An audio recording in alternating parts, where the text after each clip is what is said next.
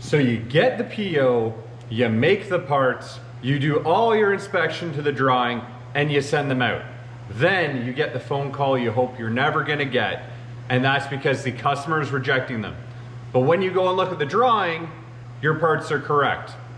What's up, guys? Ian Sandusky from Lakewood Machine and Tool, back here again for Practical Machinist. And today on Shop Talk, we're gonna be going through the situation that a poster had on the Practical Machinist forums where a customer doesn't seem to be following their own tolerances. But before we do, make sure you like, subscribe, and turn on notifications below to make sure you never miss a video. Let's get into it.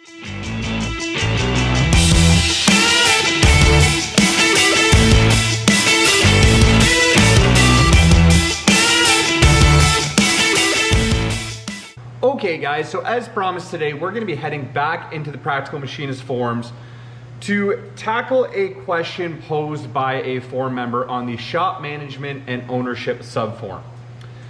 So to summarize their post, they have a bit of a situation on their hands, and it kind of goes as follows. This person seems to own or run a machine shop, and they have these two customers that are existing customers. So these are not new customers, these are customers that they've done, it sounded like, based on the way they phrased it, quite a bit of work for over the years. You know, they're not some new guy off the street. They have a working relationship, they've worked parts up for them, and the way these two customers have their deal set up with this company is that when this poster is doing a production run, what they'll do is do a sample or a couple of samples of the part, do their own QA in-house, and then send them out to the customer for their own QA for approval before they do the rest of the run. This is pretty bog standard. We do this a lot with some of our customers here. It's a nice thing not only for them to make sure they're getting the part they want, but it's nice for us. It really helps everybody, because if there's an issue with the part, I'd rather know after 3 parts have been done rather than when 200 have been done. And then either I have to figure out if I can rework them or if I have to remake them. It's time, it's money, it's effort. And sometimes it has nothing to do with what we've done here. You know, maybe we make the part completely to the drawing, they get the parts and they realize, oh no, someone here messed up, this doesn't fit, we have to change it. So from both sides of the equation, this is pretty normal, and you know, I advise this situation if you can ever get it. You know, it does eat up a little more time because you have to wait for them to do their QA and you may have a machine sitting for a minute, but when possible, it's actually a good situation. So the first customer that this poster was talking about, the poster said that they made these parts, whatever they were, and they had some threads in them. And when the customer ordered these parts, they sent along go, no-go thread gauges to check these parts. For those of you guys who don't know, maybe you haven't used go and no-go gauges before, maybe you're new to the trade. Go, no-go gauges, you can get them for a variety of different things, for threads, for bores, for features. You know, sometimes they're custom and you make them specifically for a part. Sometimes they're kind of off-the-shelf things like, you know, thread gauge to check a 1024 thread. So what go and no-go gauges do is a go gauge should thread into the part to a specified depth and should be nice and tight, you know, tight within reason. This means that the threads are big enough and there is enough thread engagement that it can go in, but it's not getting stuck. So in other words, if you try to put a go gauge in and it doesn't go, that part's no good. Conversely, the no-go gauge is usually above the tolerance of the part. So the no-go gauge is supposed to not go beyond, depending on which kind of thread you're doing, 1 turn, 2 turns. Sometimes they're a little tapered. And that's to show that the threads are not too sloppy. If a no-go gauge goes in, that, I mean, it depends on the thread class, there's a lot more that goes into this, but to simplify, if the no-go gauge goes in, that means that the threads are too sloppy. And if you're dealing with scenarios where, you know, maybe that part that threads in has a lot of weight on it, it may not be strong enough. You may strip the threads, or it needs to hold a certain amount of torque. Basically, that's the way it goes. And this is generally accepted as long as you're using the right class of thread gauge and, you know, a thread gauge, go no-go gauge that is official, you know, it's been calibrated, you're not just making one up and hoping for the best. This is pretty generally accepted practice in order to check threads. Well, the problem is this guy made the parts, go gauge goes in, no go gauge doesn't go in, you know, there you go, away you go. Parts should be good, right? Well, they send the parts off to the customer and the customer rejects them. So he calls and he says, you know, hey, listen, what's going on? Why are these parts getting rejected? And the engineer at this company said, well, you know, yeah, the go gauge goes in and the no go gauge goes in, but the threads are too sloppy. They're too loose. And he says, well, the no go gauge doesn't go in. And the guy says, yeah, well, actually, I had one of our guys cut the part in half through the threads. I don't know if it was on EDM or on a bandsaw.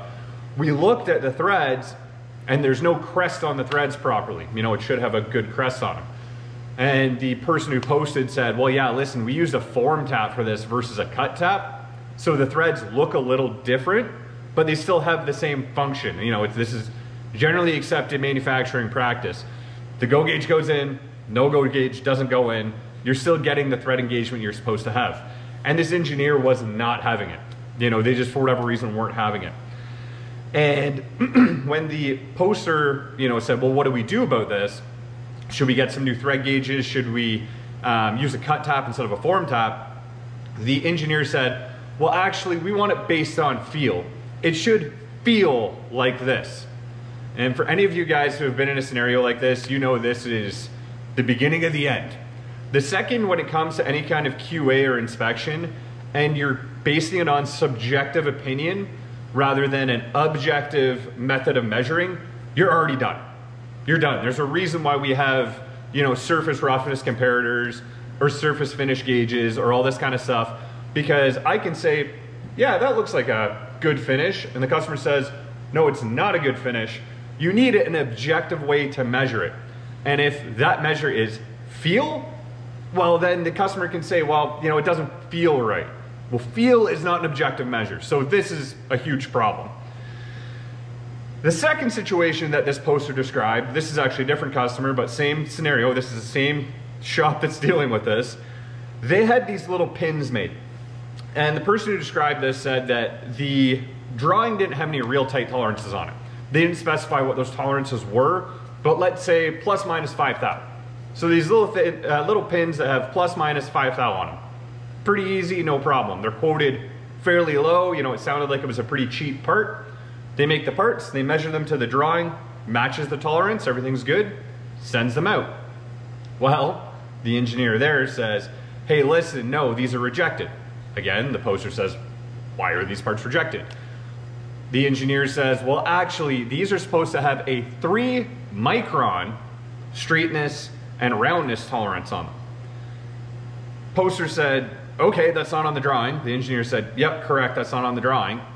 So he said, okay, if you want to revise the drawing, I'll requote it and I can make them. Because as you guys know, this would require a requote because a part with a 5 thou tolerance is way cheaper and easier to make than a part with a 3 micron tolerance. It's apples to oranges, really. One, you're asking for, you know, a pretty generic, easy part. You could even use material stock for some stuff like that. The other, you're asking for something extremely precision. So, you know, he says, hey, change the drawing, I'll requote. And for whatever reason at this company, the engineer was not able to change the drawing. This isn't terribly uncommon. It's not common per se, but it's not rare. You know, in some of these big companies, drawings may be very, very strictly controlled. So for whatever reason, the guy asking you to make the parts may not have the authority to make changes to that drawing because it may need to go through 15 levels of approval before it gets changed. And in some circumstances, you know, if you're dealing with a big multinational, while it's possible, in effect, it may essentially be impossible for all intents and purposes. So he was kind of, the person who came on and posted this was saying, you know, I'm at a standstill. I don't know what to do with this customer. I made the parts to their drawing. They rejected them, agreed that the parts were to the drawing, and now want something they didn't ask for. And as another person who replied on this thread put it, and I thought this was exactly the way I would have put it, you gave the customer what they want, what they asked for, but not what they wanted. It's a big thing. You gave the customer what they asked for, but not what they wanted. That's something we're all going to deal with a lot. I'll tell you that right now if you're getting into machining. This is not rare. To kind of cover what my opinion is on this and what I would do, firstly, I think a big part of what the person who came on who asked this is dealing with is a lack of education on machining processes by the engineers.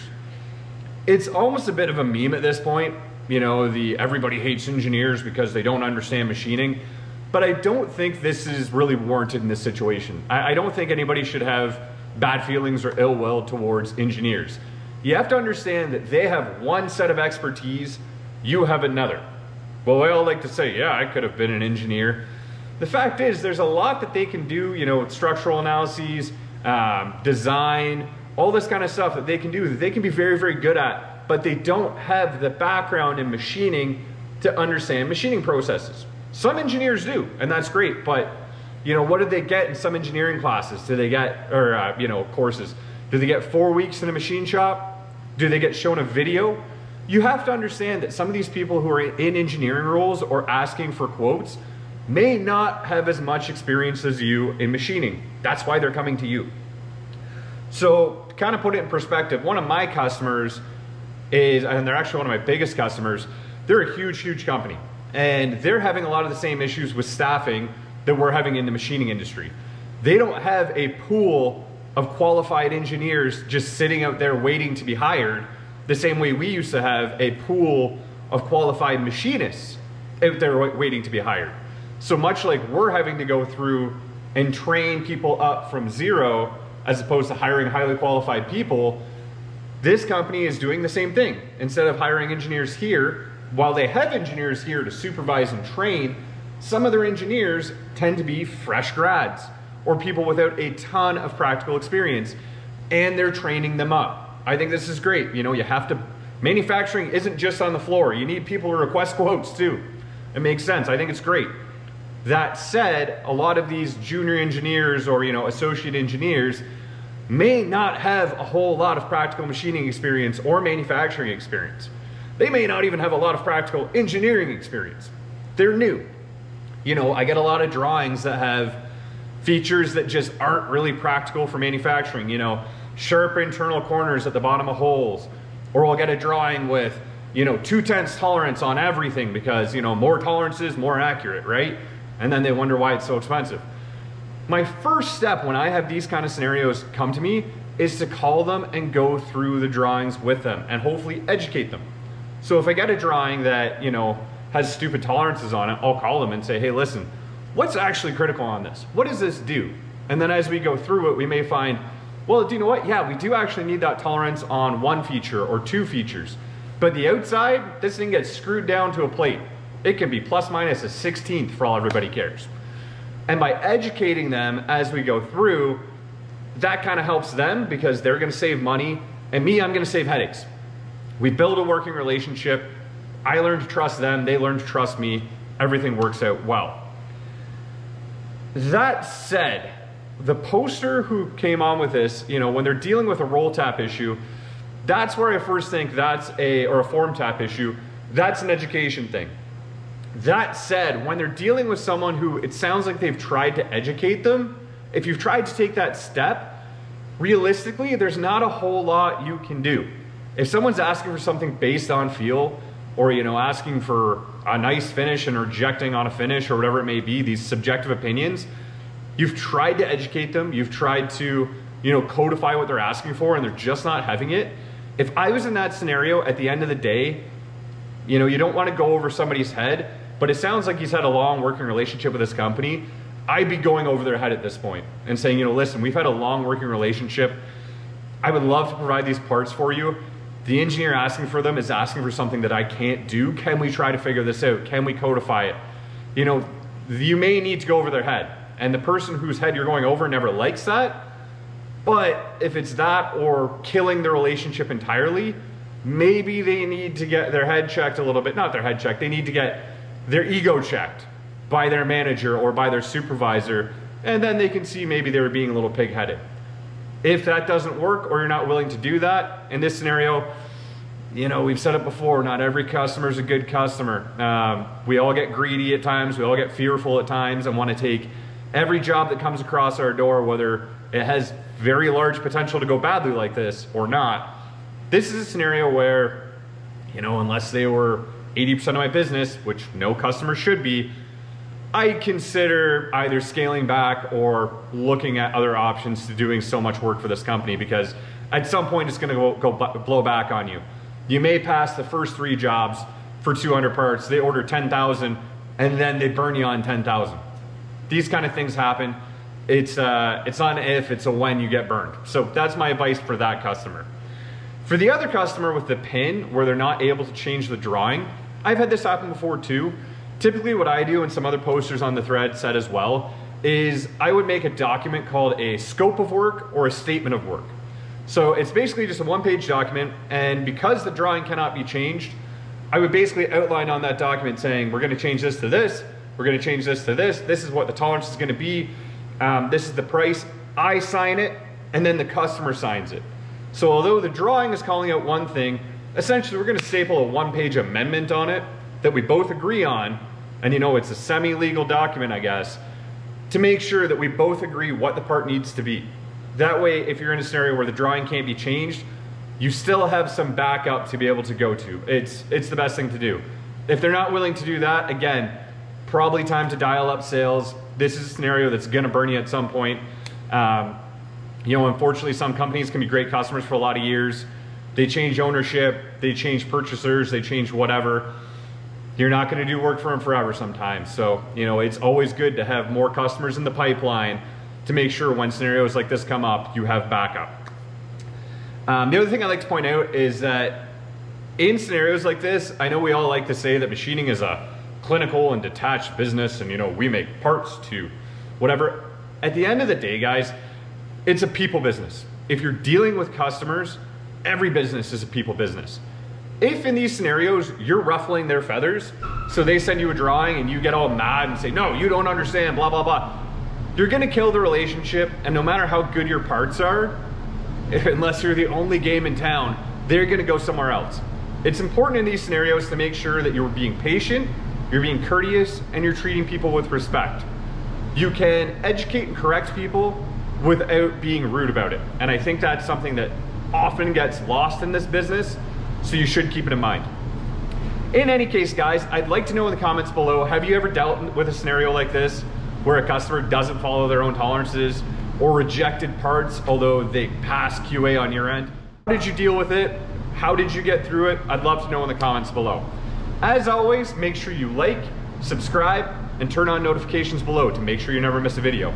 Thank you very much for watching, guys. You take care.